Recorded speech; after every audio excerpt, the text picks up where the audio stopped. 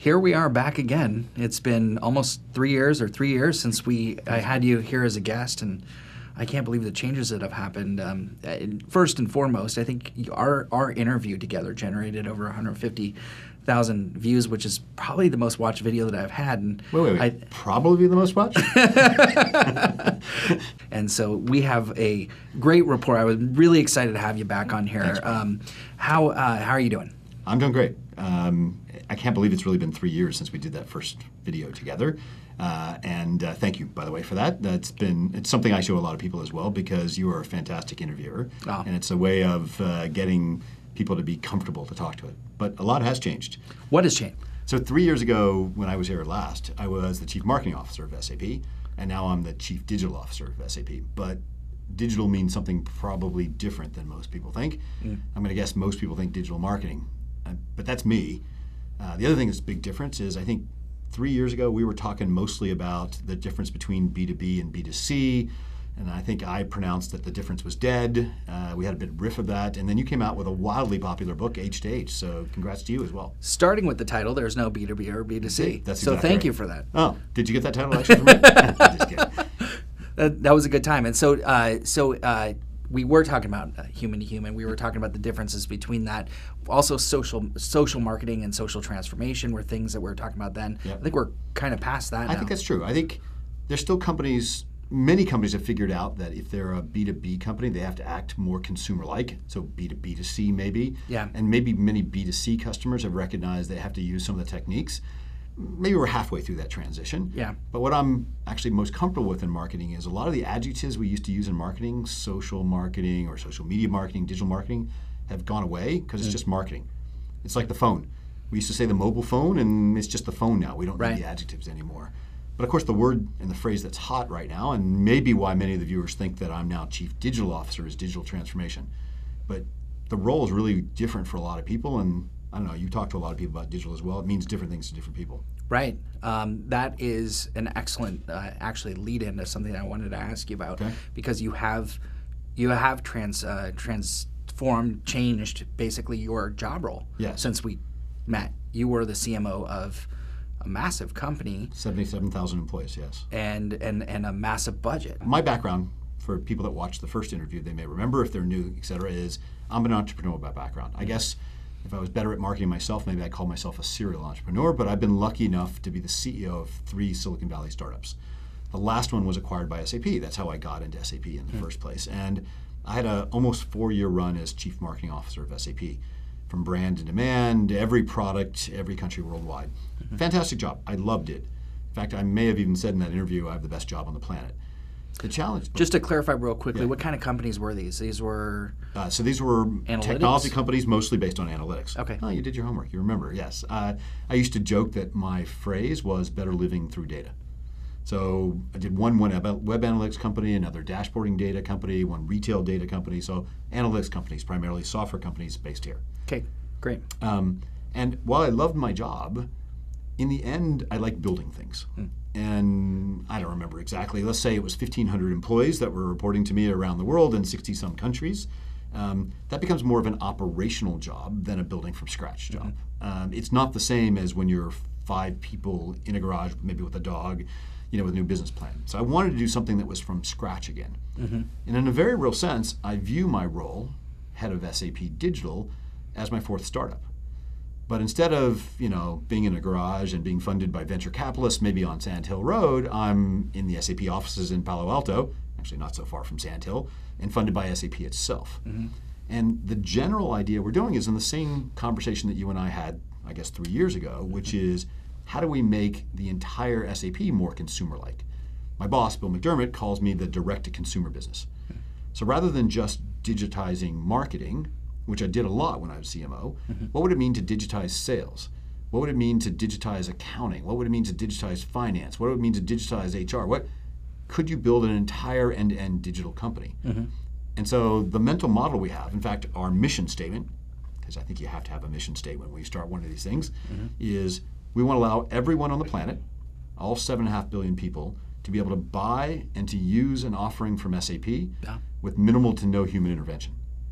So you shouldn't have to sign a purchase order. You shouldn't have to do contracts. You shouldn't have to negotiate contracts. You shouldn't have to hire a consultant to install. You should be able to go from wanting something to buying it to using it in under an hour. Let's go back to the H to H model. Okay. Because what you're describing is maybe different than what we were talking about then 3 years ago. Sure. Well, you have to evolve after 3 years. You have to evolve.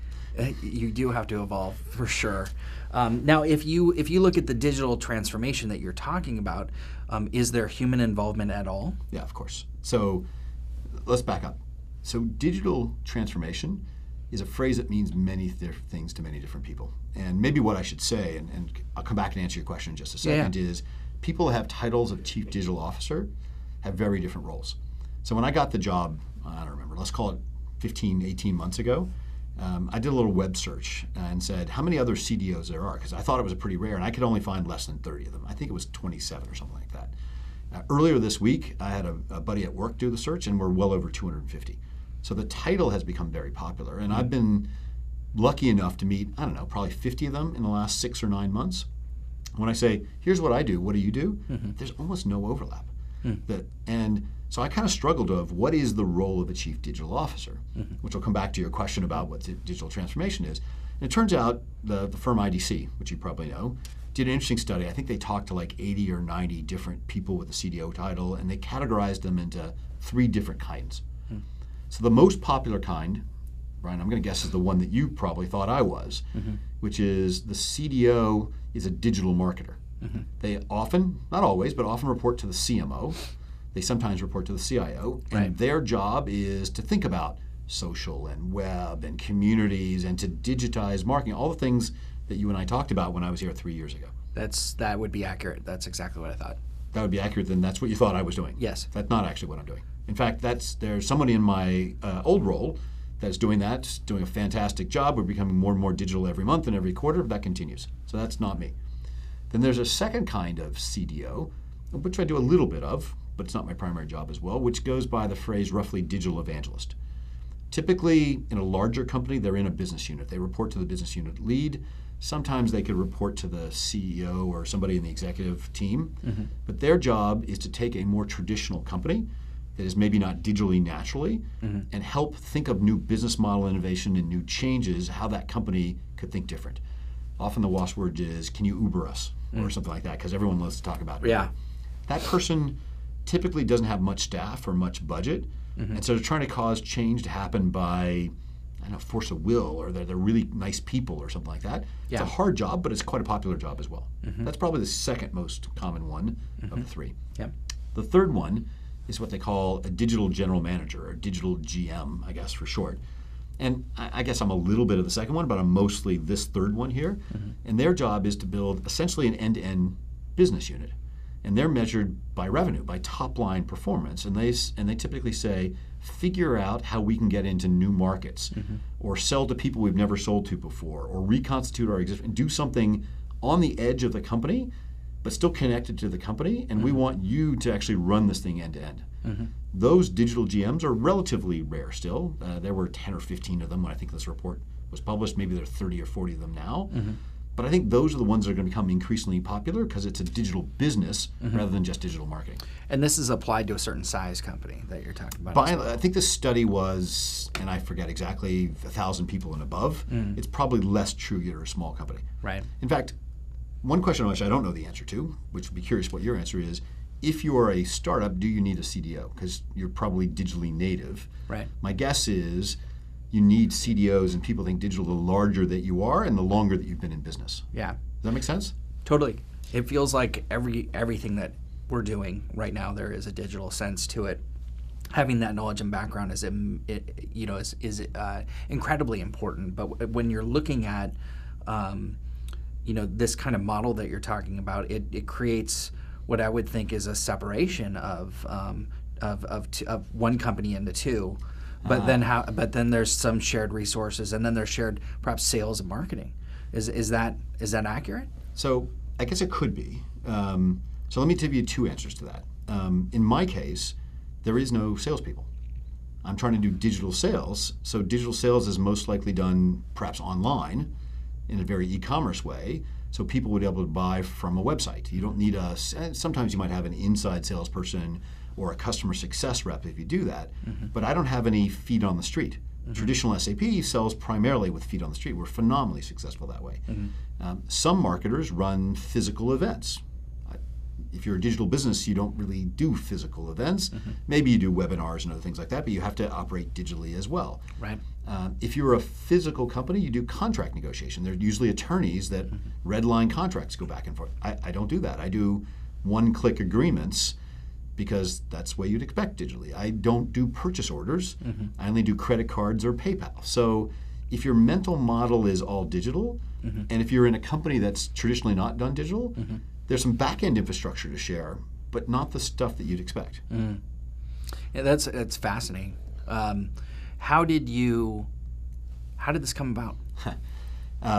So when I was CMO, one of the things that I was most passionate about was the science of marketing. We have long at SAP been phenomenal at the art of marketing. Many of the people who watch this will know the SAP campaign that's been in places like airports. It's hard to miss them. We've had the Run campaign for a long time. We've had many incarnations of it, Run Better, then that had to Run Simple. You'll see a new one coming out at our customer event called Sapphire in May of this year as well. That part of the brand, some companies like to call that big M marketing, has always been in our DNA. We're good at it. We weren't always good at the science of marketing, of really understanding attribution model and analytics and funnel. I know some people like to say the funnel is dead, and how do you do it's not dead. Thank you for saying that. Yeah. It's just different than it used to be. It's just, right. It's alive. You can do the voice. It's alive. But we hadn't spent a lot of time, and it wasn't in our DNA to do that science part. So a lot of what I spent my roughly 4 years of being CMO is helping us do art and science together. Because even if we had done them, they were done independently. And art and science always have to come together. It shouldn't be an and. It should be an and, not against. In doing that, I realized that no matter how much time I spent digitizing marketing, if the rest of the company wasn't synchronized and often digitized, it was going to be hard to prove the impact. If you do all your time doing last touch attribution and optimizing the funnel, and at the very end you have to hand over to a salesperson, and that salesperson has a few minutes to decide whether they want to follow up on that lead or talk to somebody at golf or go to an event, that's the wrong way to run a business. If you can, and then if that then turns into, as I said, signing a physical contract, negotiating that for you can't speed up the entire company by just doing it in marketing. Right. So I pivoted from what I'd say being very deep in one discipline to now being across every discipline. And do you miss marketing? Of course, I love marketing. Marketing is the heart of everything we do. But what I like now is I grew up as a product person, and then I went to the go-to-market side, and marketing was sort of in the middle. And the beauty of this job is, as an entrepreneur, I get to do a little bit of everything. So I can still go in and look at SEO and see how we're doing on particular keywords. I can still A/B test particular phrases to see whether. So I still do some marketing, but now I get to do some sales, and I get to do some product development, and I get to do some I get to do a lot. So I like that. I like a new challenge every day. Frankly, a new challenge every hour of every day. So do I miss it? Sure. But do I love my current job? I used to say I had the greatest job in the entire world. Now I realize now I have the greatest job in the entire world. I can't wait to talk to you in 3 years. Then I'll have another one. So let's talk about the culture changes that need to happen and how digital transformation affects culture, or how you work with the culture to build something like this. When I go meet other CDOs, and I always think, well, they may want to talk about business process change, or they may want to talk about technology. What's the latest tool that you're using? It's almost never the truth. I don't want to say every, because I'm sure I'm exaggerating, but virtually every conversation is, how do you get companies to change? What are the culture issues? I mean, everyone knows that phrase that I've loved for the last decade or so, which is culture eats strategy for breakfast. So they all know that culture is the most, but they don't know how to change it. Right. And frankly, we struggled with it for a bit as well, because we believed all the things that we saw written by, we won't say who they're written by, that the only way to cause change is to do it on the edge and take your most creative people and have them hide out in Silicon Valley and keep them away from the corporate antibodies and all that. And the problem with that is they never get scale. They can be innovative, but they never change the company. So what we've done now is taken this and done it within. We take those that we think will be most resistant to change and say, help us figure out how this has to scale. We have them do 6-month sabbaticals in our teams as well. And in the last, again, roughly 18 months, we've identified 6 mindset issues that get in the way of actually changing the culture. We've identified 6 mindsets that you have to be more digitally affluent and more digitally comfortable. And I won't go through all 6, but let me just give you 2 as sort of a feel. The first one is hands-on. Now, we all know what the word hands-on means, right? To do it yourself.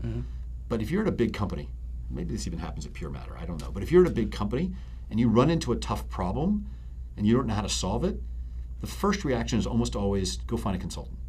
Go find an expert that knows how to do this. And I don't mean to be negative to consultants. There are wonderful consultants out there. Right. But if you outsource all your tough problems to somebody else, you never really learn. And so we've said, nope, we've got to flip it on their end. Our first reaction has to be to try and do it yourself, even if you have no idea what you're doing, even if you're guaranteed not to get it right, even if you fail. So we make a lot of mistakes. If I were to guess, I make 50 times more mistakes in my team in this job than we did in the last team. But we have to have a much higher tolerance for making mistakes and learning. So that hands-on is something that not everyone's comfortable with. There are a lot of people that are used to just directing others to doing something and not trying to do it themselves. That is critical for digital transformation. If you don't mind, it means that there's a second issue. And here's where I've made a bunch of mistakes as well. So actually, I'll give you a failure, which is we live in Silicon Valley. Silicon Valley glorifies the term failure. We used to have this event here called FailureCon, I think it was, which was an event about how to fail. And there's all these books about fail fast and do this, et cetera. Is that event still around? I think it failed. Interesting. Get what I did? No, actually, I think it was so. I think it was so successful it couldn't exist anymore. Is really what they say. Interesting. But so I preached when I first showed up to this large, successful company. We need to fail more often. We need to make these mistakes. And boy, that was a really bad idea, because culturally, big companies don't tolerate failure. They're built to withstand things that are going to cause them to bring them down. That's what cultural antibodies are there for a good reason, not a bad reason. If the company is wildly successful, anything that threatens its existence, just like a foreign body in your human, should be that. So they go, the antibodies come up and say, we're going to get rid of this foreign body if they're successful. If they're weak, that's a different story entirely. So what I realized is the way I was evangelizing failure was actually causing people to resist it even more culturally. So I switched my vocabulary, my style, and I said, you know what, you're right, we don't want failures. What we want is a culture of experimentation. Instead of making a small number of big bets, we want hundreds of little bets. So you can use scientific experiments as an analogy of what we do, which is, if it used to take 6 months to get something to market, or a year or a quarter, why not next week? Why not try 30 things simultaneously and see which ones work, rather than one thing, et cetera? And that mind shift of going to, I want to constantly experiment. I want to try things, and when they don't work, stop them. Didn't fail. Just stop the experiment once you have evidence. Have some more theory, etc. Has been much better. Yeah. So I've stopped preaching failure, because it really felt like preaching to a lot of people, and switched to a mindset of experimentation. Well, it's very much like a startup, because a startup is ask first, ask the customer what they want, implement, try it, fail, change it up, try it again. You're right, Brian, but here's the reality. We aren't all startups. I ran 3 startups. When you're a startup, you have no existing processes, so you can invent on the fly. When a startup, you have no existing customers, so you can go recruit on the fly. When you have a startup, you don't yet have a board that is looking for whatever. You don't have quarterly filings to the street. You don't have a bunch of things. And so your tolerance for risk can be higher, because the only people you're disrupting are probably outside your company. You're not disrupting yourself. Right. When you're doing digital transformation, the disruption you're doing isn't really to a competitor. Sometimes it is, but it's normally to your existing business model. And companies don't like disruptions to their existing business models. So just kind of dovetailing back into the cultural shift, how does that affect SAP employees that are used to building up a product, releasing it, versus iterating as they go? How is that shift? So there's a couple of things you can do, and we could probably spend the next 8 hours of film telling it, but one of them is ask yourself whether return on investment is really the right way to measure success. Now, ROI is one of these things that's so deep in cultural lore as the right thing to do. Right. We might even talked about marketing ROI when I was here last time. I don't remember. We did, yeah. And I've come to the conclusion ROI is cause of most of the problems. Wow. And the reason it is we build these silly spreadsheets which are based on assumptions that never really come true, and use that to say, oh, this is a 2x or this is a 3x and this is the timeline. And because we're so scared ROI through, we don't want to take many risks. So we wait longer to launch, et cetera. So I've started wondering whether the right measure, and I don't have this one down yet, is something about time to market or time to feedback or number of iterations or something. Yeah. And there's an old quote, which I'll butcher, because I butcher quotes all the time, but I'll get it just right, which is, I think in the Sun Tzu thing, which is, no battle plan to ever survive contact with the enemy.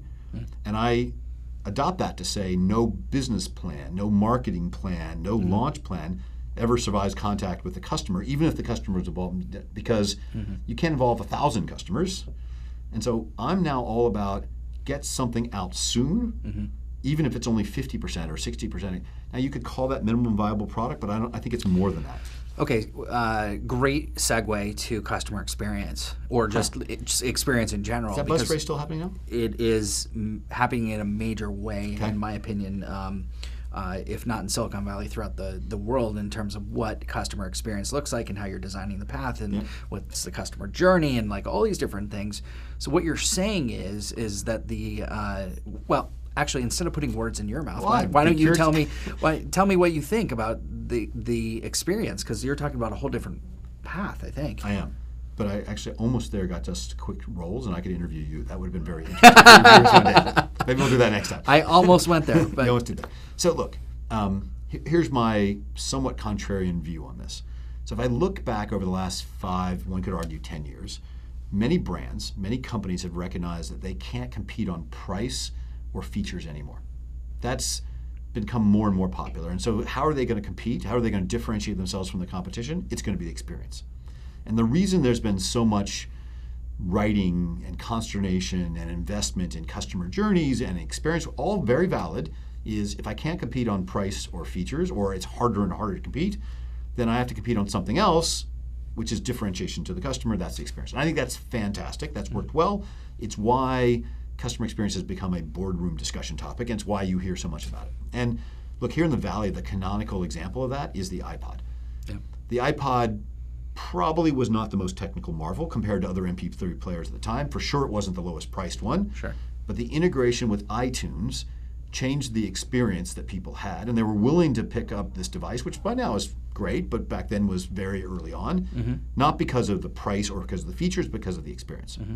But what I think is interesting is that people missed the real revolution. Yes, the experience was great, which is why consumers bought it. But what really happened is it changed the music industry. And the way it changed the music industry, in my opinion, is we went from album-oriented to song-oriented. We went from, I don't know, maybe you're roughly my age, Dark Side of the Moon had to be listened song by song, and you were not allowed to change that order, to, I don't know, you listen to songs in any order and mash up tapes or whatever you do. In fact, no one talks about album-oriented rock or any of that stuff anymore. It's just songs and hits. Yeah. And while that experience is what changed the music industry, it didn't really change their business model. Now, what do I mean by that? Is a song was, at the time, $1.49, and I think it's 99 cents now. So if you wanted every song in the album, it still cost you the same $15 an album costs. Right. And roughly, negative press aside, people still got paid in the same way people got paid. So that was not a business model change. What I see now is that people are recognizing that only changing the experience without also changing the business model means you didn't really digitally transform, coming back to the way we started. And what I'm seeing now is business model innovation, business transformation, where you actually change how you make money, how you get paid, et cetera. That's where all the people are moving to. You can still do experience, but you have to do that. So we'll come back to the music industry. I'm a fan, and for any of my Apple friends that may be watching this, I'm not being negative, I'm a fan of Spotify. And what's interesting to me is... Me too. You too? Yeah. Okay, so there you go. So they can not like us as much. And what's interesting to me about Spotify is I don't buy music. I don't rent music. I don't know if you've thought about it very much, because I didn't for a while, is you're paying to access a library of music. You're paying for access rights. And the minute you stop paying, you own nothing. Right. It's not like iTunes. When you download the song, you have rights to the song, and you can give me, you don't own anything. There's no ownership, rental, buying, et cetera. And that business model change of, I don't know, $10 a month or $20, depending on what firm you're on, is something that I think will suddenly end up with many different businesses. Imagine Uber where you pay $100 a month for unlimited rides. Right. Imagine, just roll through that. Imagine a software industry for et cetera. And health and fitness, it just keeps going. that's right. So people talk about we've gone to a rental economy. I think that misses, we're getting to an access economy, which is different than a sharing economy. And even Apple, which everyone regards as the king of experience, one could argue that one of the reasons that they launched Apple Music was because they recognized that business model innovation as well. So back to your question, those brands that are only thinking about the experience have to be careful that they didn't just change a better experience on a broken business model that hasn't fundamentally changed. That you have to business model change first and then build a new experience for that business model. A taxi cab company couldn't become Uber. You have to change the business model first and then the experience. So off camera, we were talking a little bit about gaming. Yes. And how gaming has this model of micropayments. Indeed. And how these kinds of transformations are now happening outside of industries like gaming that have been taking place for years. So people sometimes say to me, what kind of digital transformation could you do at SAP? I mean, you guys are a well-established 44-year-old company. Depending on how the stock market closed today, we're roughly a 100 billion euro company, $100 billion company. And one of the examples I gave you off camera, which says, look, I like to look outside enterprise software for inspiration of how we could disrupt ourselves. I'm not a gamer, but I've studied a lot of how gamers interact, and the example you use is pretty interesting, which is you don't typically sell the entire game.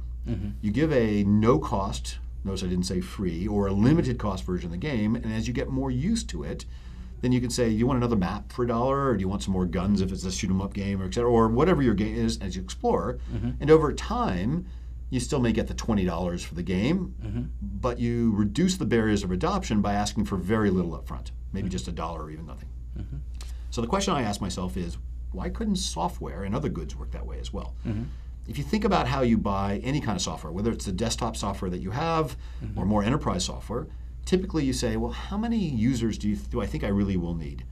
I think I'll need 40 users. Maybe I'll say 50 just to be on the safe side. And do I really need all these features? Well, if I get all the features and if I get all the users, I can probably get a better discount from my favorite software vendor, whoever that is. Hopefully that's SAP, but there are other software vendors out there. So I'll buy a lot early on, get a nice discount, and go. And then you spend the next month or 6 months. That's perfectly valid. It's a good, valid model for many companies. But if you're a smaller company, if you're more entrepreneurial, if you're a division and you're not ready to do that, why not flip that on its tail? Why not have something that's more of a, I don't know what I need? Why not? And if you don't know what you need, then maybe the software should just show you what you need as you go along. You're using the product. It says, this extra feature would allow you to be more efficient. Why don't I turn this on for you? You didn't have to pay for it. Explain to you how you could use it in the product yourself, let you use it for some 30 days or something like that.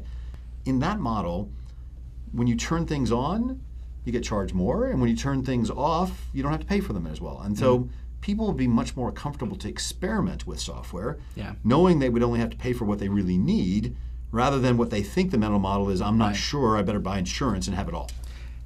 And not have to call somebody and go through contracts. Exactly right. And figure out who owns the contract and the whole process to do that. To be fair, once you buy, you don't remember it. Do I call this person or that person? If the software just became the salesperson, and the software became the marketer, and the software became the support person, not that I'm trying to get rid of humans, because there's still some times when you want to talk to humans, it'd make your life easier. Sure. Yeah, I mean, there's always going to be that support. So now, I'm just going to pivot a little bit because you've put together this incredible idea or this concept here, kind of merging together different variations of this position and a component to the company that they hadn't been doing before, working with the company obviously to put that together. For sure. Yes. And in doing that, you've been able to travel the world to kind of build this whole machine. My question is, how do you see, as you're traveling around the world, how do you see, you look at Silicon Valley, and Silicon Valley is certainly known for its innovation and technology and things that we're talking about right now. Do you see that growing? Do you see it changing in anywhere else in the world? How is it? I mean, it's obviously there's epicenters like this, Yep. but nothing like it. There's nothing quite like Silicon Valley. As much as people like to call them Silicon something, it's still different. So I do get to travel a lot, and a little bit less in the last year or so, but I think 2 years ago I was in 20 countries that year or something like that. And I think I was every time I'd message you, you were in a different country. It could be. Yeah. You're making me look bad. And, living here in Silicon Valley and being here for 20 years, sometimes you can forget how much of a bubble we live in. Things that we just take for granted in Silicon Valley, even something as almost ubiquitous as Uber, doesn't immediately happen every place on the planet. And therefore, outside of Silicon Valley, even in some places in the US, there's often a healthy skepticism that some of these transformations are really going to take hold. They're viewed as, maybe to use the language I used before, interesting experiments. So I was recently at a large event called CeBIT, which is in Germany. It's held every year. I think at one point it was the largest trade show in Europe. I'm not sure if it really is. Think sort of like Comdex, but in Europe as well. And when I was there, I got to talk to, 10, 15 or so other European CDOs. And I was wondering about this, and I said, where do you guys think we are on the digital transformation journey of your industries? Are we, and I unfortunately used a baseball metaphor. Baseball doesn't play that well in Europe, so maybe we should have used a soccer metaphor or something like that, or football metaphor if I'd done that as well.